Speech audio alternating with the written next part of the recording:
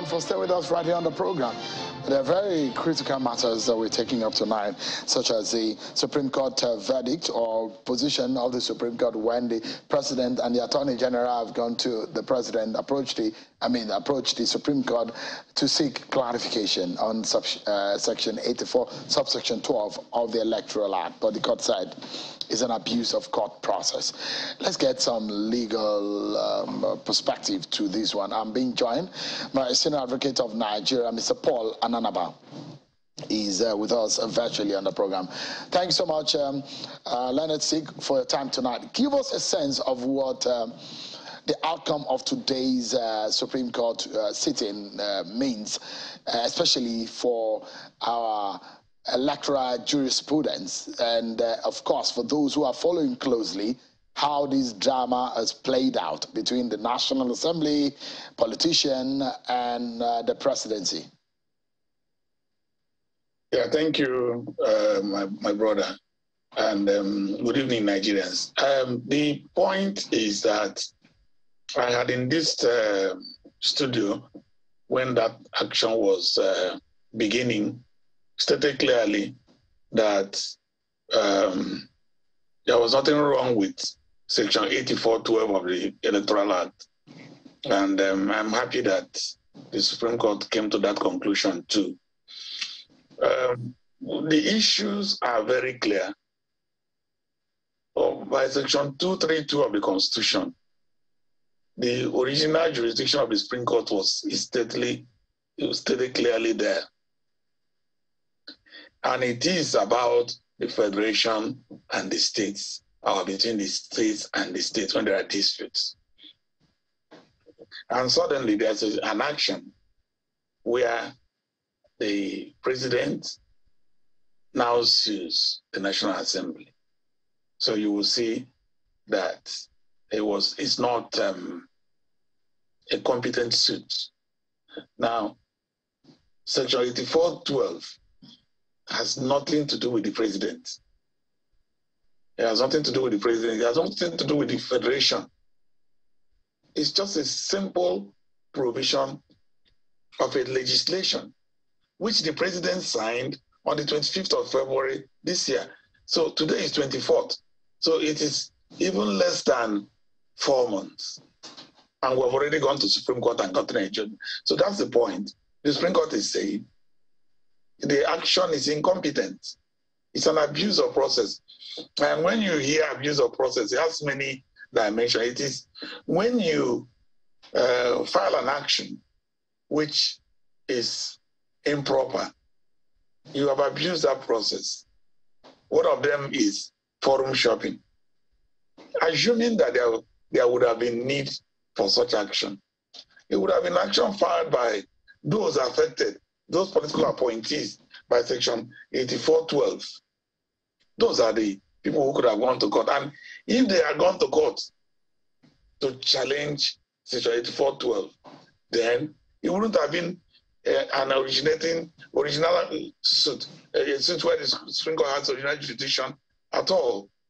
That's what the Supreme Court is saying.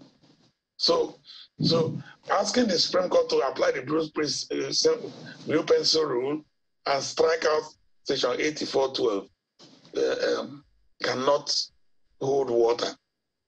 Now, what that simply means is that this is in excess of the legislative competence of the National Assembly under Section 4 of the Constitution. It is not. The Supreme Court is saying the National Assembly has powers to make laws.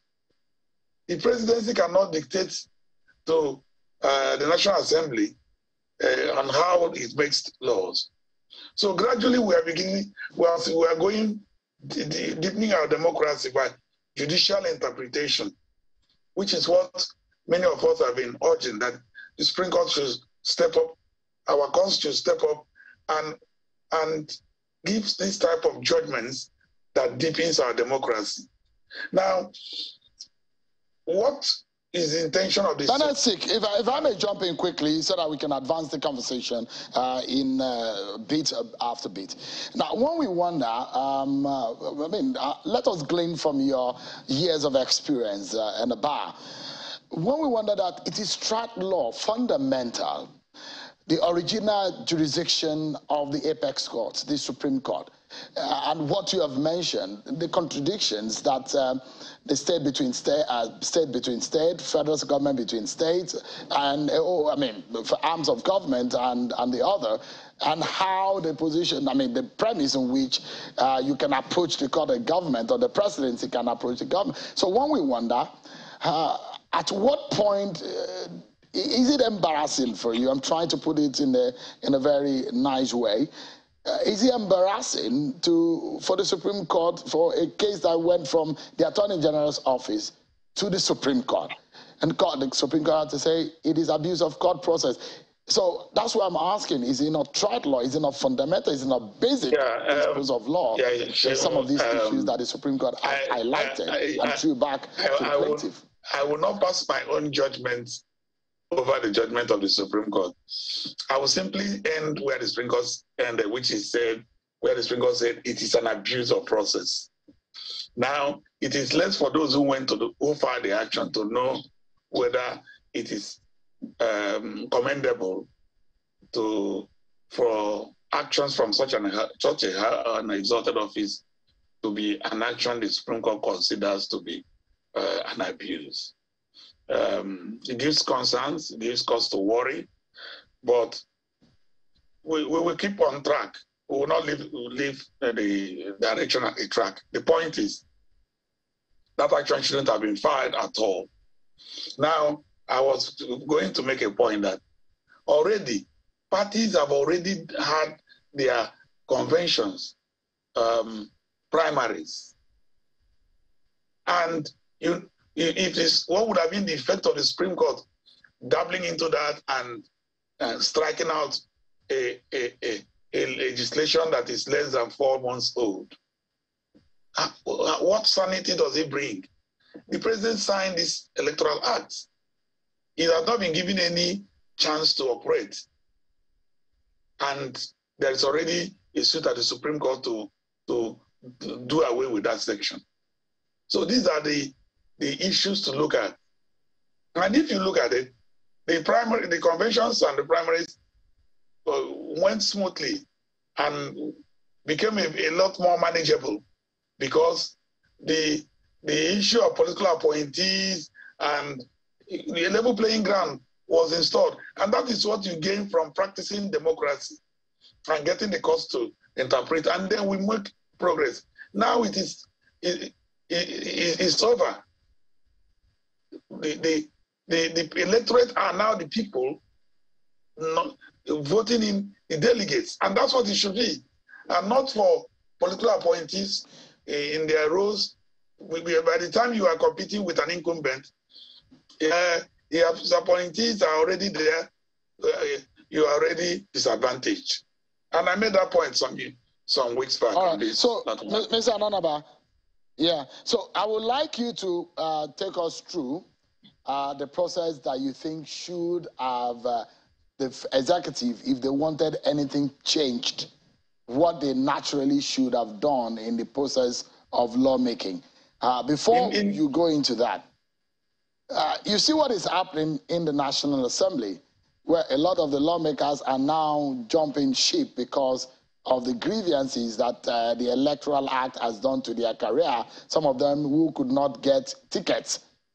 Can you touch on that implication? Because this section, ab initio, the origin of all of this is that some of these lawmakers were afraid of the powers of their governors in the different states to determine who goes back to the National Assembly or who gets the ticket. So they wanted to fight that process, but it does look like they were not successful in doing that. Now there are implications of that, and now they are revolting and leaving their political parties because a huge number of them did not get a ticket, and it's obvious they are not returning to the National Assembly.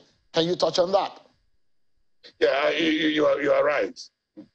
In constitutional democracy, there is a jurisprudence that evolved in the United States called JOI. It is the jurisprudence of the original intention. So if you get into the jurisprudence of original intention in this instance, you come to where you were. That is, this is why the National Assembly members put this. But don't forget that the National Assembly alone did not make this law. It also passed through the presidency, and the presidency raised objections, got satisfied, and assented to it. And that's part of what the Supreme Court is saying. You just assented to this legislation a few weeks ago, and you are coming back to say, you also who assented, you're saying, no, it should be removed. That's the point. Now, yes, members of the National Assembly will also need time to, I used to hear the language, nascent democracy. Our democracy is deepening. People should know that laws should not be made because of particular instances.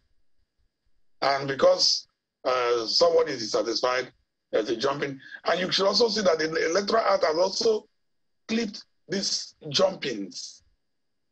That jumpology is not helpful. So I see going forward, our political parties developing along ideological lines. So you don't just move from being a Democrat today to become a Republican. It's not helpful to the country. So when we want to choose leaders, we know, okay, this is what this person is likely, where this party was likely to do, and which party to go to. Now, the fact that many of these people lost their seats is a political occurrence that will continue to come. So, whichever way they had gone about it, what is important to the average Nigerian today should be, we now have some more degree of sanity in our primaries. You no longer have the several thousands of people that will come for the primaries. What you now have is a few delegates, and it will mature further to these delegates becoming well-chosen persons, and not just increasing delegates by having more political appointees. So that's what I take from that. Of course, some of the lawmakers may be licking their wounds, to use that word. Some of them biting their fingers now because of what has come out of that. Some regretting that maybe they should have thought differently, and this perhaps backfired. Because in some of the political parties, for example, we understand that there is an agreement that the governors, those who are seeking a return to office, will get automatic tickets. But some of these lawmakers couldn't get that bargain, and they have lost out. And there is a huge turnover in the National Assembly. Do you think that some of them who probably narrowly get back into the National Assembly what lesson do you think they would have taken out of this? And what perhaps, with this huge turnover, what impact will it have on the quality of legislation? Because considering the history of parliamentary politics world over, or parliamentary democracy, experience also counts in the quality of legislation. Yeah, thank you. Will the politician learn lessons? I doubt. The lesson the politician will learn is what brings him back or her back to the office at the next round of election. I think that's the only lesson the politician wants to learn. The same set of people, you play them again, and they think that's a self-serving interest, they go for it. But coming to the effect of having majority or having a large percentage of the legislators being fresh and new persons, it is actually a challenge. That is not the way the democratic process is fashioned. You see, you hear the word ranking senator, ranking member of parliament. There is experience. There is experience, and experience is necessary. Even in our organizations, there are institutional memories. There are precedents. And many of these newer ones are going to take time to to come to terms and acclimatize with the parliamentary behaviors, parliamentary conduct, and that will take it in so much time. But if you have new but the older ones are in the majority, or you have a good number of them, it helps them to learn fast. We used to have a proverb that if you go to a meeting where new members are more than the old ones, it is difficult to run the meeting because the new ones will vote in the manner they think without actually carrying the institutional memory and history as to how to go.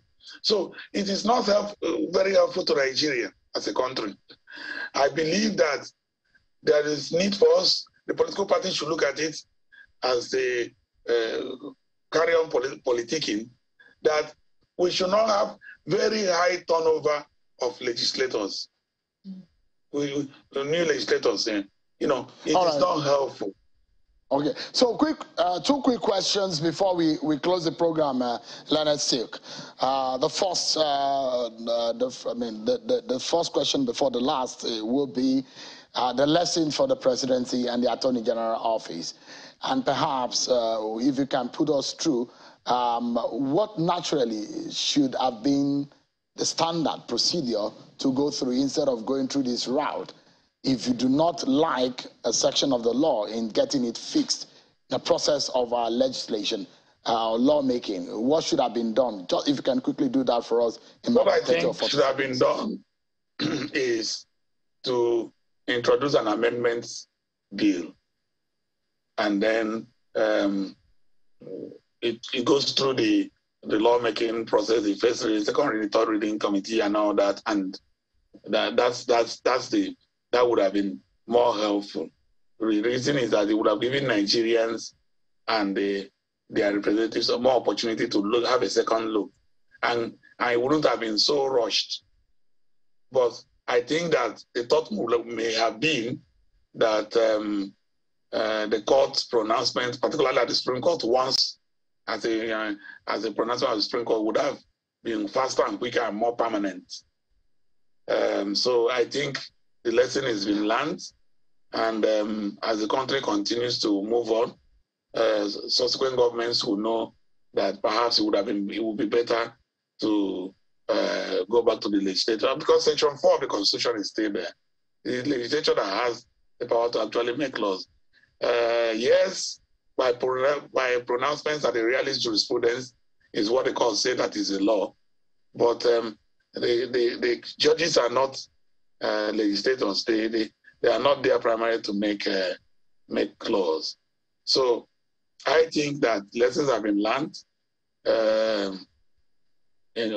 All things being equal, but in subsequent, even in some states, I think that the law making procedure for amendments, that's why you have amendment of laws, will be better than judicial interpretation. Judicial interpretation will look at the law as is and interpret. Amendments will give more opportunity for hearings, for objections, and before it goes through. All right, let's close on this note, and perhaps quickly, Leonard Silk. The position of the NBA, the statement from the president of the Nigerian Bar Association, Olumide Akpata, it says before these justices of the Supreme Court could pen their frustration, it must have been that there is something that have gone wrong badly, and you saw the agitation by the Supreme Court justices in what is happening in the judiciary, the incapabilities that they have experienced and in carrying out their duty. Is this a watershed for the judiciary? And where do you think that the judiciary or the Supreme Court will go from here? Well, I'm not aware of any time the justices of the Supreme Court had written in that manner. But it's important that we know that the judicial system, regulates itself. There's the NJC, and all that. Many other bodies, body of interest and all that that come in to look at the judicial framework from time to time. I would think that for a justice of the Supreme Court to write, and then in this instance, more than 10 of them wrote in writing, making complaint, it should be taken seriously, but it should not be taken out of context. It must be that they have genuine concerns. And I agree with my president, Olumide, that it is not something to joke about, yes. Lionel Sake, Paul Ananaba, Senior Advocate of Nigeria, thank you so much indeed for your thoughts tonight. I really appreciate it. Thank you. And that's how we end this Friday's edition of Politics Today live on Channels Television. Many thanks to everyone for watching. Until I come your way again on Sunday at 8 p.m. Have a wonderful evening, everyone.